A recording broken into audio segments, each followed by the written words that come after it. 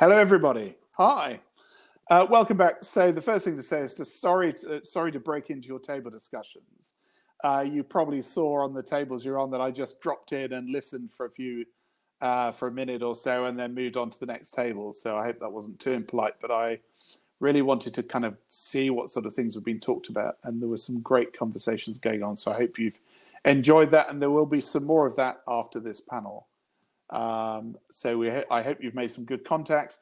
Do use the chat and other features along the bottom menu when you're talking to people to send them messages, connect with each other, send them your LinkedIn profile. And if you're attending several days of this week's conference, in the top right-hand corner, there's a little circle. You can click on that, upload a photograph, put in your organization name, put in your LinkedIn and other connections, and even connect your Calendly. So that you can fix up meetings with people. Anyway, now we have a panel discussion, the topic of which is how to innovate in an unsteady state. So I'm going to invite up my four panelists and we will get that panel underway. So if I can have my four panelists, that'd be great. Hello, Vimla. Hello. Who else we've got? Hello, Simon. Hello. Hi, Tim. Hiya. And last but not least, Adam. Welcome, Adam. Hello. So to start with, I'm going to ask each of you to give some introductory remarks on our topic and a bit about what you've been doing in the innovation space, and then we'll get into a conversation. If the audience, feel free to use the Q&A at the side to raise questions, and we'll bring those to the panel. And do upvote them as you were doing before. If you particularly like a question, do vote for it, and we'll take the ones at the top as much as we possibly can. So to start us off, we're going to hear from Simon King, Head of User-Centered Design at DWP. Simon has a track record as an insight-led digital innovator, specializing in making new thinking work within large, complex organizations. His career began at the BBC, working on bringing much-loved brands such as Top Gear into the digital space, and he's recently begun work as Deputy Digital Director, Head of User-Centered Design at DWP, where he manages the work of the DWP Innovation Lab. Simon, far away. Morning. Thank you very much for having me here today. Really looking forward to this virtual conference, and I can certainly report the commute was much better than my previous experiences, so thank you very much. As Robin said, I started at the DWP as Deputy Digital Director, actually the start of the year, so very interesting times to join any organization, really. And there, one of my roles is running our innovation lab, which until recently was called Dojo. I think thinking about our theme today, innovating in a steady state, innovation is probably more important now than it's been at any time, and certainly key from our perspective to emerging from this crisis stronger. And at DWP, accelerating digital change and doing things differently are really critical to being able to respond at pace and support citizens who are facing really unprecedented challenges in their lives. Our innovation lab is tasked with seeking out rapid, cross-cutting innovation that can impact upon these pain points. And we do this through using design thinking and agile methodologies with a dedicated multidisciplinary team. And we work alongside DWP colleagues, but crucially look outwards, working with external technology companies, academia, and of course other academic and government departments. I was asked to pick out a couple of recent projects and work that over the past few months. So with no particular focus, some examples. We've, for example, been working closely with work coaches at DWP to develop new dynamic tools to help them provide more tailored advice when they're speaking to vulnerable people who often have complex needs. In another example, you're probably aware that that the DWP has recently faced a huge increase in call volumes due to the amount of increased claims. The team rapidly devised proofs of concept looking at natural language processing integrated in that process to find quicker resolutions and avoid long call time waits. Looking forward, our focus now is really turning to where we can use technology to assist in people's journey back to employment. There are, of course, challenges in innovating in the current climate, but I think, in honesty, I find these more are as much cultural as technological. And I think what I found critical and something which I'm keen on is avoiding what I describe as an innovation debt within the organization, i.e. putting things off today which are perhaps too difficult. So we found it important to make space to innovate, do the things which are important perhaps, but not urgent. And conversely, we're also finding that remote working patterns are finding new ways to innovate, and a really good way of bringing people across the organization together in a more fluid way, rather than, for example, waiting for weeks to get meeting dates and travel sorted. So in short, I think the current situation has probably precipitated a change which will persist throughout the organization, and in many ways improve the speed of innovation that we're able to offer. Thanks. Thank you very much. Brilliant. Thanks, Simon. Vimla Apadou, lead service designer at Digital Bridge HQ, and more importantly for us at Digital Leaders, our Young Digital Leaders of the Year 2018. Vimla believes in putting people at the center of services. She likes helping people and organizations understand their purpose and value whilst having a positive impact and putting humans at the heart of their innovation. Vimla, the floor is yours. Thank you. Every time we kind of talk about the Young Digital Leaders Awards, we get further and further away from the year, and I feel like I'm not getting younger anymore. It's really hard. But thank you for giving me the stage, and I think it's really important to have this conversation now as we're in such a state of flux, not just through coronavirus, but through societal change and challenge that we're facing from everything. And I think there's a huge opportunity with the time that we've been given to reflect on society and to empower people to use their voice and create change that they want to see. And we're seeing that across the UK and internationally through lots of different movements at the moment. So my background is sporadic, to say the least, and at the moment I'm wearing quite a few hats. So I'm a senior service designer with Digital Bridge, which is using AI and machine learning to help people design their homes through a guided design platform.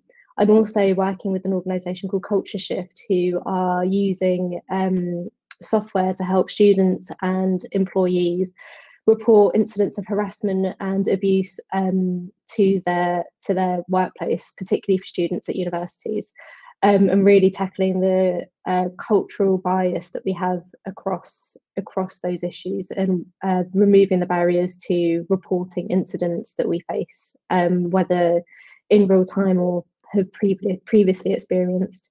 And I'm one of those Winter for Change organisations that we heard about in the keynote. I've set up my own business during this time, Honey Badger, a fearless organisation that's helping organisations to face their challenges head on and really rethink business models and culture and experiences so that we can design for the future rather than having to be reactive to change as it happens.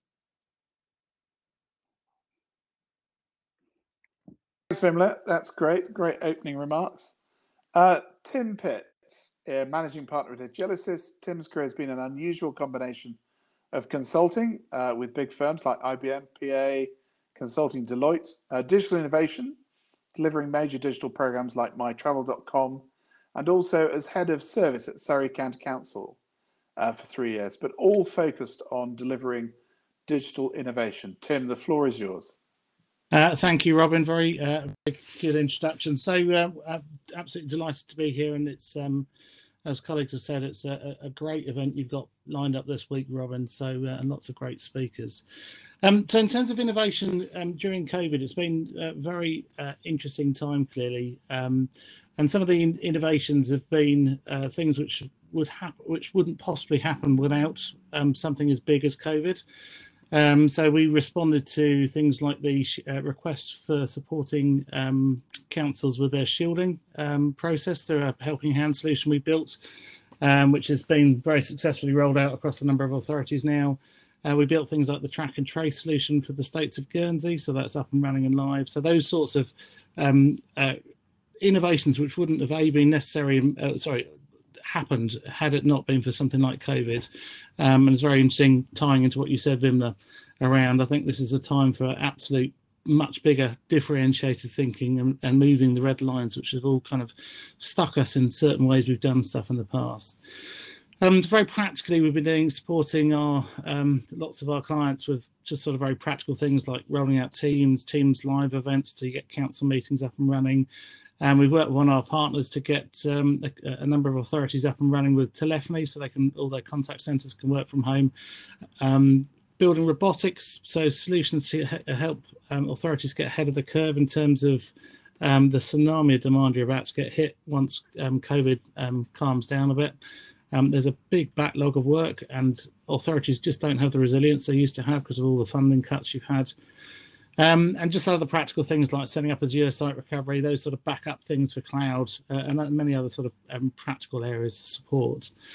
But if you think of COVID, for us, it's just fundamentally changed the whole landscape for everyone. It's speaking from a local authorities perspective, which is my main focus. Local authorities have been brilliant at managing their budgets. One of the few in the public sector which really has done a fab job at trying to get the budgets down to the ever decreasing levels. And COVID's just taken your feet out. I do not know a single authority which hasn't got a massive financial hole now. The grants you're getting back from central government will no way cover the additional level of spending you've done. So, again, going back to Vimla's point, unless you're willing to think totally differently, I think everyone's going to be in stum a little bit. And if you look at the Helping Hand solution, which we built, as I say, to help with the shielding, that's a really good example, even if it is quite a small example. Health and social care have been trying to share data forever, been trying to find a way of looking after the vulnerable people in the sector forever. And you look at the data which came through from the NHS to local authorities, it's just an absolute shocker in terms of the mismatch and the lack of clarity you've got. And it's taken COVID to get that really beautifully clean set of data in place for once, with a one true list of all those who actually need help. Now, if you think of the applications you could do with that data to do things to serve the public much better as individuals as opposed to organisations, I think there's a phenomenal opportunity post-COVID. I think everyone's got to rethink where their red lines are and get rid of them, because they're just not relevant anymore. Brilliant, thanks, Tim. And last but no means least, Adam Billing, founder at Treehouse Innovation, spent most of his career working with companies to design new products, services, and strategies, and to develop their own internal innovation capability. Adam, I can see you're on mute, but the floor is yours. Very much, Robin, and thanks for having me and be a part of this great panel. So just echoing, what I'm hearing from everybody else here, and it's really encouraging, is these sort of messages of positivity and potential, because that's very much what we've been seeing as well. I mean, we've been really surprised by some of the things that, once everyone was forced into these sort of new constraints of being remote and all these unexpected challenges, just what an accelerator that has been for innovation, and also, being really surprised at some of the things that are possible when people start working remotely. I mean, just to give you a little background, so I'm the founder of a company called Treehouse Innovation, as well as Sprint Base. And what Treehouse is we're a design innovation consultancy. So we've got, folks from, been doing, innovation work and projects their whole lives, coming from places like IDEO and Fujitsu. And, those projects have always been face-to-face, or at least some component of those face-to-face. And that can be, design new products, new services. 1 week we might be designing the smart home of the future. The next week we're redesigning clinical trials for a big pharma.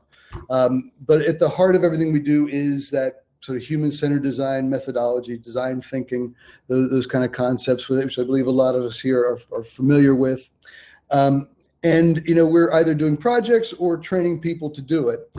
And over the years, in kind of our pre-COVID era, we were already starting to hear a couple of things pretty loud and clear, which was, first of all, that you might attend a design thinking training workshop, a large organization wanting to get skilled up in this way of working, but they'd find it really tough to apply that stuff when they went back to work.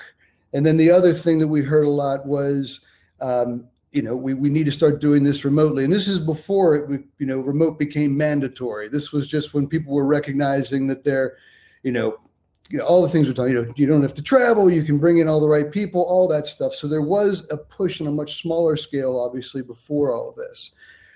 So we built a thing called Sprintbase, and what that is a virtual platform that helps remote teams to do design thinking projects and workshops and do them remotely, right? So it's not just a collaborative platform, like maybe you might be familiar with Mural or Miro or those types of tools.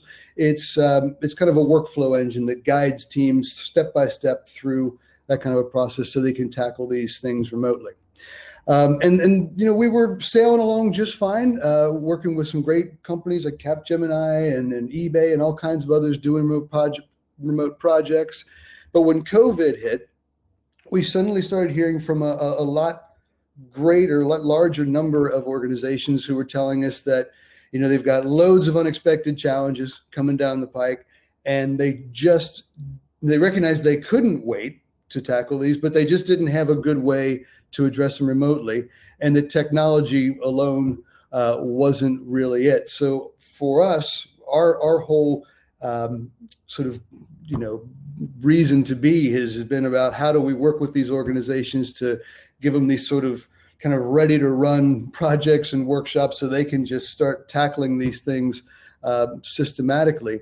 And that's really where we've been spending our time. And some of the things that we've seen organizations who even just a few months ago said that they never did things online, never would anything like this would be done face to face. They're doing some really amazing stuff, and we're really excited about the potential, not just in a time of crisis, but what it's going to mean for these organizations after things go back to whatever normal turns out to be. Brilliant. Thank you, Adam. So I've got a question. I see some questions building up in the Q&A, so do keep them coming and do sort of upvote them if you see questions you're particularly keen for the panel to answer.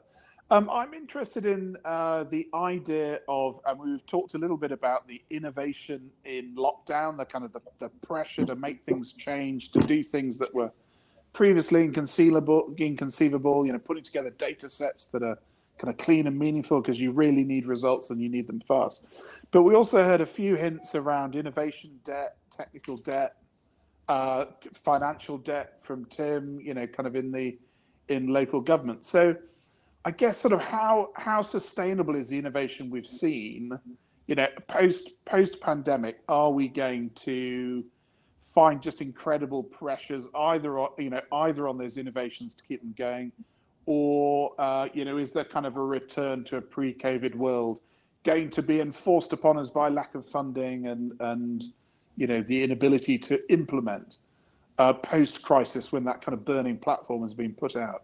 So I'll come to Simon first, but do jump in. I think, Robin, those two things aren't actually mutually exclusive, i.e. the point about continuing innovation and perhaps financial pressures. It's very much the case. Innovation is a driver of reducing cost, and also the kind of processes that, for example, Adam was talking about, are really about de-risking the process and making it faster and cheaper.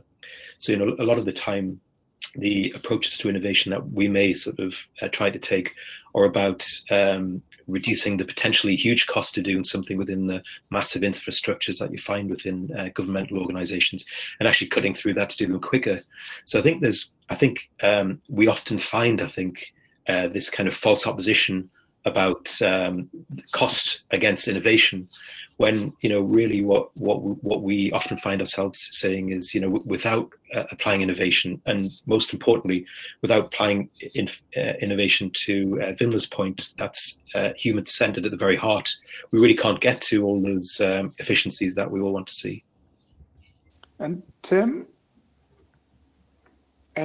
so are your local authority clients going to be just struggling with budgets and just the practicalities of life post-COVID, or do you think new things have happened, new infrastructures have been put in place, which they'll continue to use? Yeah, I think it's a real mix. So some of the innovations which they were trying to do pre-COVID all got kind of ground to a halt. understandably, because the focus absolutely had to be on dealing with the absolute crisis. But, you know, from a very simple example of things like robotics, actually to put resilience back into your organization to get ready for that sort of tsunami of demand you're about to get hit with. You know, unemployment rates are going will go through the roof, and debt levels will go through the roof. That just means by definition a huge amount of demand on local authorities. And simple things like robotics, which ideally you wouldn't have wanted to stop, because that puts absolute resilience into your organization and enables you to deal with the more sort of tricky contact. But other things like, as I say, the solutions we've talked about, and there's dozens of other examples, I think they'll just flourish. I think they've started to break down those cultural blockers in organisations, which have stopped or just blocked people from thinking wider than they've ever done before. I think that's a phenomenal opportunity to do things differently. I think probably the other point is we can't afford to go at the pace of change we went at before. We have to be willing to take a lot more risk, try a lot of different things, you know, have some fun with it, but have some really creative, creative ideas. You know, domiciliary care is a really simple example. It's a huge stopper for people going into residential care, which is even bigger cost to adult social care, as a good example. But dom care, you can't continue delivering in the way we've done it. It's just too expensive, and it's done by social care, not by social care and health. So why aren't you putting in digital agents into, or digital concierges, whatever you want to call them, into people's homes? They're very low cost, and it means you can suddenly do all your medical appointments and some of the contact and more regular contact, because you can connect them to other people, not just those who've been paid to do a service, and fundamentally shift the cost profile of delivering that preemptive care. But tons and tons of other examples, and I believe it's going to be a massive enabler for the sector, but not just the local authority sector, but across the public sector. I think that's key. Fim? Thanks. I was trying to have some sort of panel etiquette, but I've not. No, we're not doing. We're all diving in today. Yeah, so I couldn't agree more, and particularly around the point of the shifting culture that we've had to see as a result of new ways of working. And my past experience of being a consultant in the public sector and trying to work with local and central governments through innovation processes and large-scale transformation projects was the focus was always on the systems and the processes that needed to change, rather than the culture that underpins it and drives the innovation at the beginning. And what we've seen with time now is we flipped it, because we've had to look at ways of working and the culture of working from home and seeing someone as a parent, a carer. All of the things that we try and keep outside of our work life have been pushed into it. So what I think will happen, and what we really need to encourage, is not just innovating the outputs and the solution, but innovating the way that we're going to work through it together. And again, the gift we've really been given is time. We don't have the 9-to-5 working day anymore. You've got your 24 hours that you're at home. And that flexibility of really understanding how you work through that to make sure you've got your whole life and work together, and push through with that culture to innovate in completely new ways. That's yeah, and I mean, honestly, Bill, that's a really great point. Then well made. I think, Robin, to the question about budgets going down and will innovations continue. I mean, I think if it had to take a stab at what things will be like, I think that we do foresee budgets being a bit tighter for a while. Across sectors, across industries. But at the same time, I think a lot of new habits have been forming over the last, couple of months. And, Tim, you're saying people need to kind of step back from risk and get more comfortable with experimenting and playing with ideas. I think that kind of mentality, as well as the remote working as a whole, are things that were, kind of pushed upon us, but we've had to build up these new habits, which I think hopefully are going to enable us to be more comfortable with trying things quickly and doing these things remotely, which both make things a lot cheaper to do. So hopefully, budgets come down, but also these new habits that we've picked up are going to allow us to keep doing a lot of things more quickly and cheaply. So hopefully won't slow us down. Brilliant. I'm just going to go to the Q&A now, as we've got just under 10 minutes or so. So the top voted one is, why is the NHS doing its own thing rather than using the Google and Apple sort of local collaborative track and trace? Although I think we're dropping the word track, aren't we? Because we don't like it in this country. So trace and isolate or whatever. But I mean, it's a general question out, I guess. Is that to do with legacy innovation that, you know, departments being set up to do stuff and they want to do stuff? Will this change in the future? Any thoughts from anyone? I mean, I'm not sure any of us are quite qualified to answer the question properly, Sure. if I'm honest. Yeah. I suspect the answer is quite simple, that there would have been that roar of Google and Apple getting all our data across the UK. I suspect it's as simple as that, but I don't know. Cool. Okay. I think that it is a toughie. Vim, do you want to jump in? Yeah, I was going to echo that. I think data and privacy is such a big unknown for the general population, and myself included. And I think it's who do we opt in to give our data to, whether consciously or not, and the government has to make a call on that, of whether we believe it's something the government should have or an organisation should have. And I think there's just so much at play that, yeah, we're probably not the best qualified to answer it. No, but on that point, though, data is going to be absolutely critical going forward. I mean, people have been talking about big data for ages, but we're now at a point where there's such huge, larger volumes of data available to us across the sector, and if we can find the right ways of sharing that data, and I'm the first to be against a Big Brother state. We need to make sure those protections are in place. But on the flip side, we as people are giving away our data left, right, and centre. You know, if you've got a Fitbit, if you've got a smartphone, you're giving a staggering amount of detail about your life away, and then you add Facebook and LinkedIn into the mix, and everyone knows everything about you possible. So the trick is getting to the point where we can share the data in a very safe way, and where that data is being used to look at us as a system, and not as individuals. Not as individual services and silos. And by system, I mean across the public sector. But critically, avoiding Big Brother, we need to make sure those protections are in place. I think that's absolutely key. I'll take Dominic's question. I'll link it to Simon, but I'll give it a bit of a spin. So he's saying, how do we share innovations with DWP Digital? But linked to the previous one, to what extent does the Innovation Lab at DWP Digital see its mission as to do all the innovating that DWP wants, and to what extent is it out there in the marketplace, meeting and greeting and looking for innovation that it can bring into the lab, so that it's not, you know, built here, it's very inclusive of tech? A great question. Thank you, Robin. Thank you, Dominic. I'm very glad somebody asked that question. It certainly isn't. So there's always having sort of set up innovation labs at corporates and worked in corporate ventures, there's always this kind of tension between having a sort of siloed thing that can work quickly and sort of disseminating innovation throughout the organization. And really, it kind of is both, because what I want to see is the advantages of both those things. And certainly setting up the Innovation Lab, our objective really is to do both those things, to have somewhere we can do things quickly using multidisciplinary teams, but crucially, bring people from across the organization. And to Dominic's point specifically, part of my absolute aim is to open up the department to working with other people.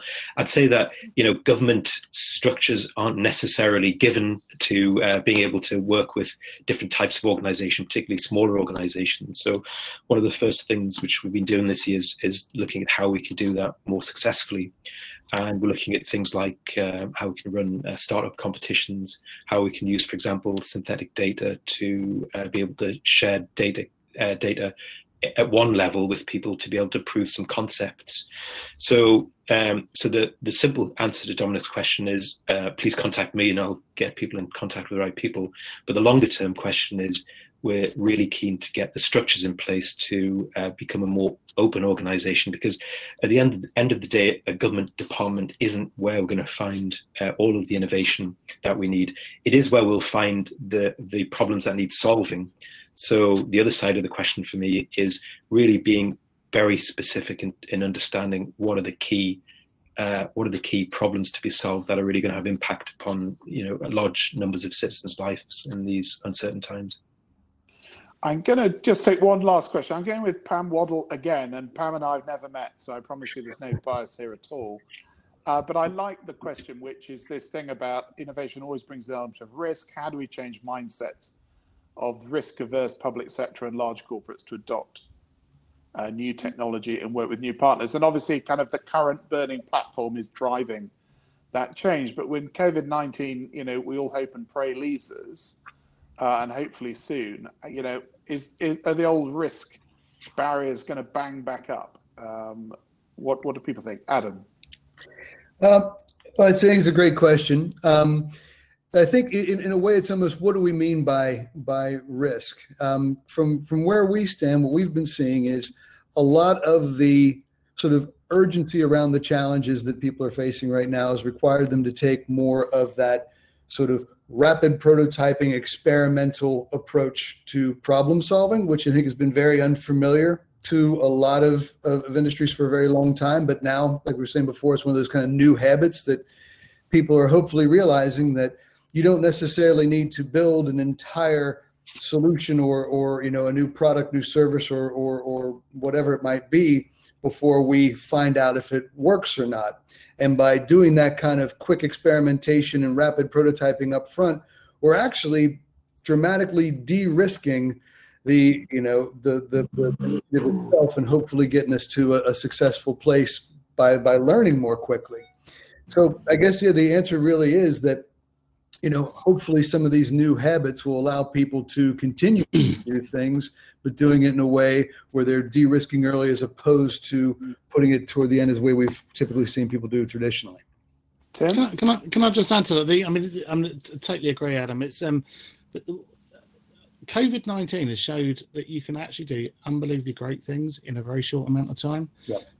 So many things which have been done, not just technology-wise, but so many changes which have happened over the last few weeks, just would have taken years before just to get through the approval cycle, let alone building the tech. You know, the Helping Hand solution, just as an example, it literally took us one weekend and we solved a problem which has been sat there forever between health and social care, which would never have got the government's approval.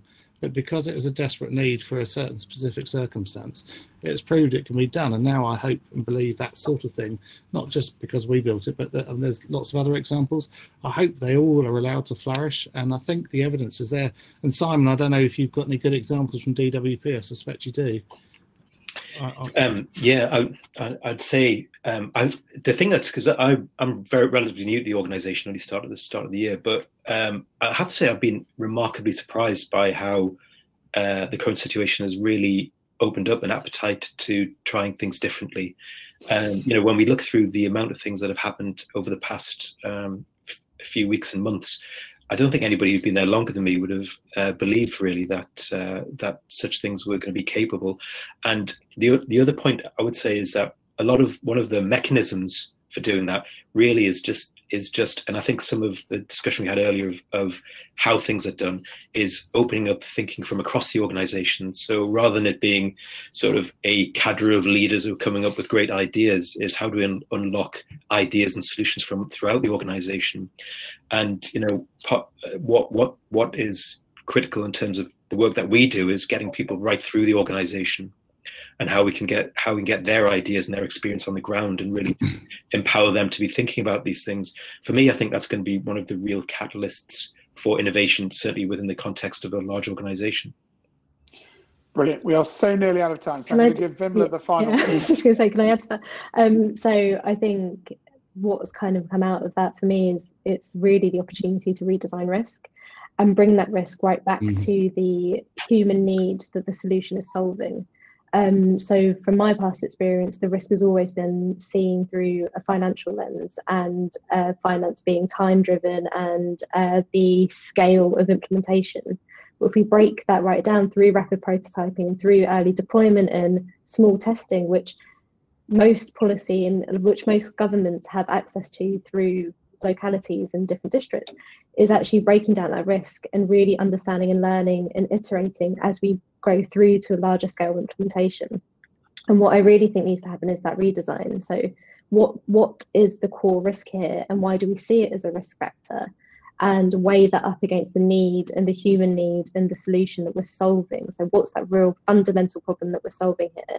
And do those two things actually equate to old risk or new risk? Brilliant. I'm going to have to draw to a call. We have run over our half an hour by a little bit. So apologies to those timekeepers in the audience. But I'm sure you agree that it's been a great discussion, so well worth spending a little extra time on. So I'm going to encourage our panel to applaud themselves, if you would, in the absence of a rapturous applause. Thank you too, Robin. Thank you. Yeah, thank you. I thoroughly enjoyed that conversation. Thank you so much. So it's time to say goodbye to our panel. And while we're doing that, we'd now like to go back to table working. We've got a final session to get you working together again. So let's return to the table working sessions. Please move to another table, ideally tables of 6, and then carry on discussions for the next 15 minutes. Our second table working session is about new ways to innovate in a new normal after the lockdown ends. New ways to innovate in a new normal after the lockdown ends. I'm sure you have lots to say about that, having heard what the panel's just said. When we'll return, before we finish the conference, there'll be an opportunity to hear from you up on stage using the hand-waving feature to feedback some of the discussions and ideas you've been talking about and sharing on your table. So we're really keen. So please don't go away. Do stay. Do come on stage and share some of the conversations you've been having. So I'll get out of the way. Let's go back to the room. Do move table. Double-click on the table you fancy moving to. And we'll see you again in 15 minutes. Thank you.